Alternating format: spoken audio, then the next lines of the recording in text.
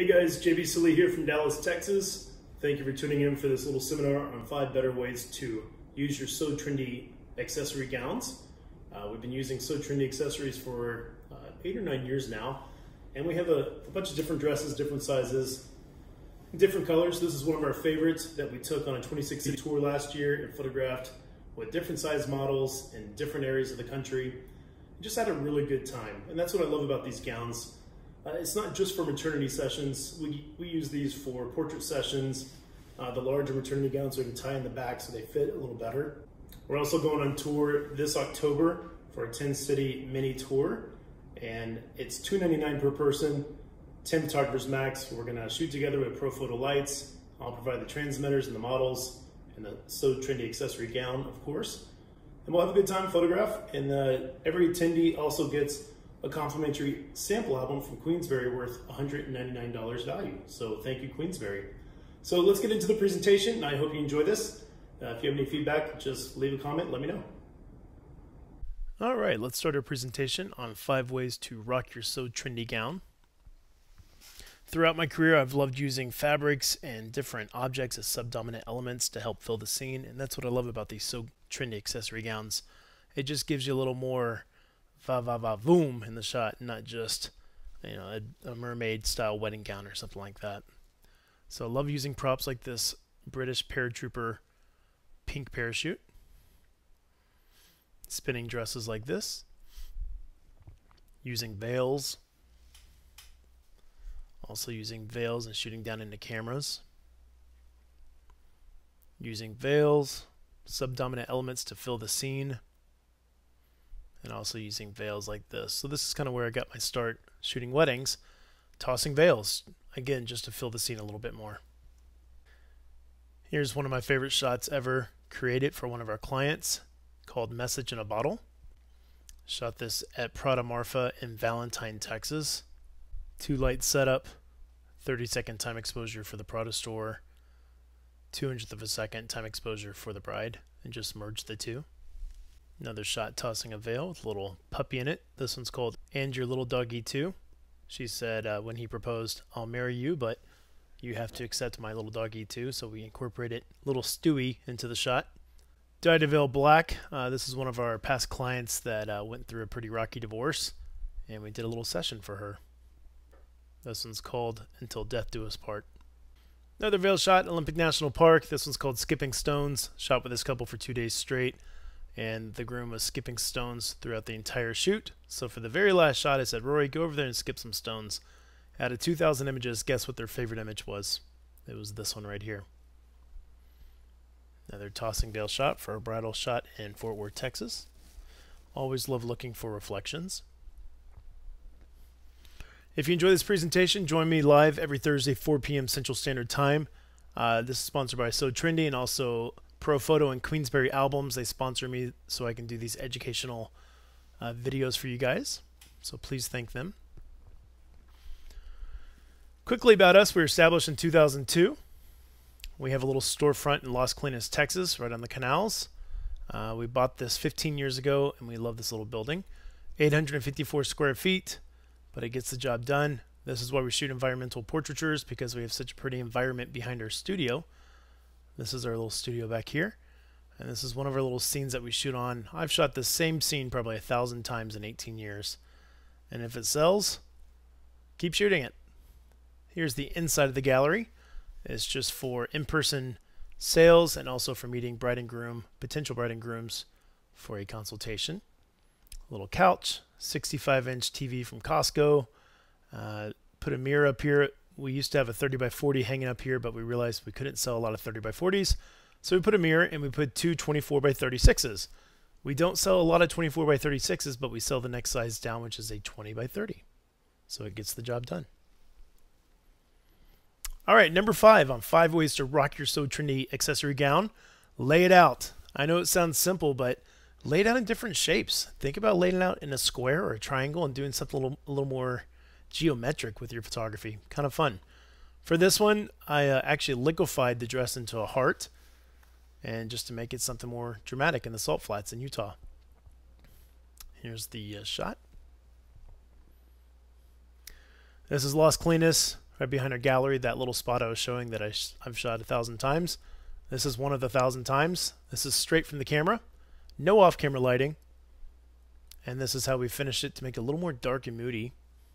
So it took me a good 30 minutes to darken this up. So I prefer to shoot this same scene with strobes, which hopefully I'll show you later. Here's that same red dress. Just lay it out and have your subject lay on top of the dress. It's a great frame. I love the colors that Sew Trendy offers with their gowns. This red one's been all around the world. We've had this for 10 years and it still looks great, and been all around the world, photographed a ton of our clients and a ton of models for workshops, and it's been a great accessory to have for us. This is our newest dress. Just lay it out into the wet sand. One light setup, off camera right, roughly 65 degrees. This is the ProPhoto B10 plus 500 watt second, shooting through a beauty dish. Will deliver 330 watts second of power. I always have my strobes at full power. For this one, we shot at 4,000th of a second, f2, 100 ISO. We flipped the Sunny 16. If any of this is confusing you, I don't want to make this a lighting seminar. I do want to talk about the Sew Trendy Accessory Gowns. But if you'd like to work with me and shoot a workshop with me and learn off-camera lighting, I'll have some workshops available on our website, salleephotography.com. So this is what I enjoy the most, is taking these strobes out to really beautiful areas with these beautiful gowns and just creating something different. And our clients love that. Number 4, work the wind. Love working the wind. Just toss it up there, let the wind do all the work. She's just holding her own dress and the wind's kind of catching it. Here's the before and after. You can see straight out of camera, it didn't look that great. I liquefied that dress to bring it out just a bit, and then I took the lights out of the shot. This is shot with the Canon mirrorless R 28-70 lens 2.0. Shot this at 56mm, ISO 50.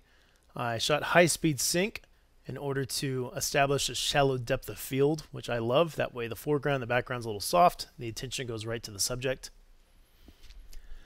Had 2 ProPhoto B10s. Main light kickers over here. I straighten it up. I stitch this together, put the subject on top, take the people out, take the lights out, and make something pretty for our clients. This is what I do for most of our clients. I make panoramic environmental portrait art. And it makes us stand out in Dallas, Texas. There's a lot of photographers here, but there's not a lot of photographers that are doing something like this. So we developed our own niche or niche by cropping a 3:2 or a 3:1 ratio. Let the wind do the work.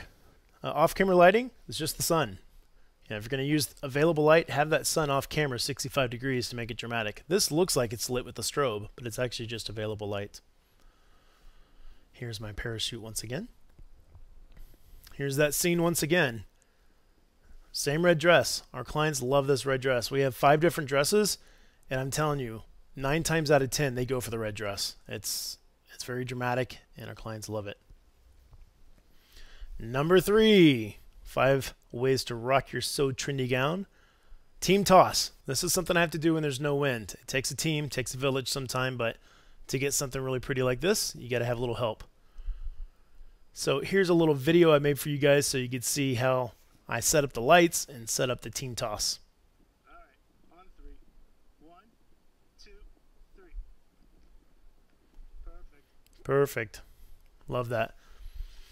And you can see the main light source is actually with the sun. I'm not going to try to fill the shadows with my main light. I actually want to add more drama to the shot by adding the main light off right and adding more light to the sun side. Always have a kicker when I'm tossing the dress. That way it stands out. It's nice and red. My kicker for the dress is always 135 degrees off camera left or right behind the subject. I find it just illuminates the fabric a little better and makes it kind of glow. Looks really pretty. Here, so I shot this. Again, a stitch, photo merge in Lightroom. And that's straight out of the camera. This is shot high-speed sync once again for shallow depth of field. Probably f2, 8,000th of a second, ISO 50. And I'm maxing this out as much as I can to retain all that detail in the whites. Here's another Sew Trendy accessory gown that I love. When I'm photographing black fabrics, I've got to have 3 strobes. You can see I've got light over here, and a main light on the subject. This is Bethesda Terrace in New York City. There it is. That's how I do it. It takes a team. This is called team toss. So I got a guy over here tossing, a guy over here tossing. 2 Profoto B10s with a Magnum on there, full power. I need everything I can get to get that light through that black fabric and make it stand out. Without these 2 strobes, you're not going to see the black. It's going to blend in. Then I straighten it up, clean it up, take the people out, get something pretty like that. Number 2 on 5 ways to rock your Sew Trendy gown. Get low and wide. This shot in particular, the camera is in the salt. And I love shooting like that to get the client up in the sky, make it more dramatic. Here's another one with the 14 spherical lens, 2.8. Shooting down into the sky. F16 will get you that nice little starburst since this has 6 leaf aperture. It'll get you 6 little points right there. It's kind of neat. And number 1, light it up. If you want to see that gown in all its glory and all its beauty with the beautiful colors, you got to put some light on it. My favorite light source is that B10 Plus 500 watt second with that beauty dish. Again, that delivers 330 watt second. I always get this question, should I go for 250 watt second or 500 watt second? And I always say, go for more power. That way you can push it through and soften the light. You don't want to be stuck with 250 watt second trying to soften the light in direct sunlight shooting sunny 16. You'd have to have this box 3 feet off your client's face. So with this, now I can have it 6 or 7 feet off my client's face. There it is, full power. Flip the Sunny 16 once again, f2 4,000th of a second, 100 ISO, 2 light setup. This is my go-to. When I'm shooting with one of these dresses, I've got a main light, 45 to 55 degrees off camera. I got a kicker 135. Look what this kicker is doing. All that beautiful light you see that you love is from that one kicker. So it's so important to have that kicker on the shadow side to fill the shadows, separate your client from the background. This is a 3-image stitch. I crop it into my 3:1 ratio and make something pretty like this. This is high-speed sync, shallow depth of field once again. 2 light setup. It's my go-to. I love this. 90-90. Beauty dish on the face, kicker on the back. And there it is. We just take the people out, take another frame at the very end with nobody in there and no lights. Merge the 2 together in Photoshop. If you have questions on how to do that, find me on Facebook, reach out, and I'll help you get some tutorials on how to do this stuff. Once you do it, you'll be like, JB, that was so easy. I know, you just gotta know how to do it at first. Another 2 light setup, main light kicker. Can you guess what this is back here? It's a Yeti with a AR-14. I can't even make this stuff up. That's Seattle for you. Love this shot, but we can't see the city. So we compress, we back up, we shoot this at a 200mm to get the city in there so we can tell it's Seattle. Beautiful clouds that day. I get low, shoot this with a 28mm, and I merge the 2 together. And this is more of a composite, but it's shot on scene. The client knows we were in Seattle on this beach, and she's going to have those memories. She's not going to remember that I shot this with 2 different lenses, 2 different shots, and merged it together. So it's important to create these memories with your clients on location. I've been asked so many times if I can just shoot green screen and put a subject into one of my older shots. And I kind of laugh and I say, what's the fun with that? You want to have something beautiful on your walls that's timeless, that's a conversation piece. So you have something to be proud of. You're not going to be proud of a green screen shot. Here's another 2 light setup. This is number 1, light it up with your Sew Trendy Accessory Gowns. Sorry, this is a 1 light setup. 1 light right here. You can see the light stand. Beauty dish right there. Take the people out. We stretch the dress out. And that's that Sew Trendy Accessory Gown. Again, just a 1 light setup. Very dramatic, very beautiful, very simple and striking. 2 light setup. We've seen this. Light it up. If you want more instructions on how to stitch, how to take the lights out with Sallee Magic Light, how to shoot high-speed sync, I have some tutorials made for this shoot for Cannon Beach, only $9. It's on my website, salleephotography.com, S-A-L-L-E-E photography.com. And I make them affordable. You know, I have 3 of these made so far, and I'm just going to add 1 or 2 every few months for you guys. So enjoy those. I hope you enjoyed this presentation for Sew Trendy Accessory Gowns. I want to thank Profoto, one of our sponsors, also for creating such a beautiful strobe that's easy to take on location, easy to charge, and easy to set up. game changer for sure for this industry. And also thank our sponsor, Queensberry Albums. If anybody would like to try out a Queensberry album, I have something where you can win a complimentary workshop with me and also a studio sample album from Queensberry. So thank you, Queensberry from New Zealand. They do excellent work. We've been with them for 7 years, and 18 years of our career, we've fired 11 different album companies for various reasons. This is the one album company that we're sticking with. We love them. They've been in business 50 years, family owned, and they produce beautiful work, and we want to thank Queensberry. If you want to enter that contest, go to SalleePhotography.com. After 10 seconds, you'll see a pop-up like this. Fill it out, and I do monthly drawings for free workshops.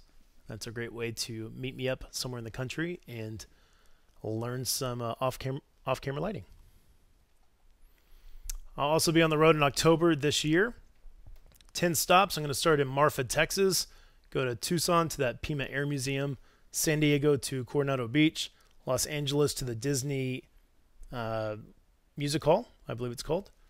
San Francisco, I'm going to shoot at the Black Sand Beach during the day, and then we're going to do a sunset shoot with the bride and groom underneath Baker Beach, or on Baker Beach, underneath the Golden Gate Bridge. I love shooting there. I've shot about 10 sessions there with clients from Dallas, and I just love going out to San Francisco and shooting. Then I'm going to head to the Death Valley National Park and photograph a workshop out there. The workshops are great. It's only 10 photographers max. I bring the pro photo gear, the transmitters, the models.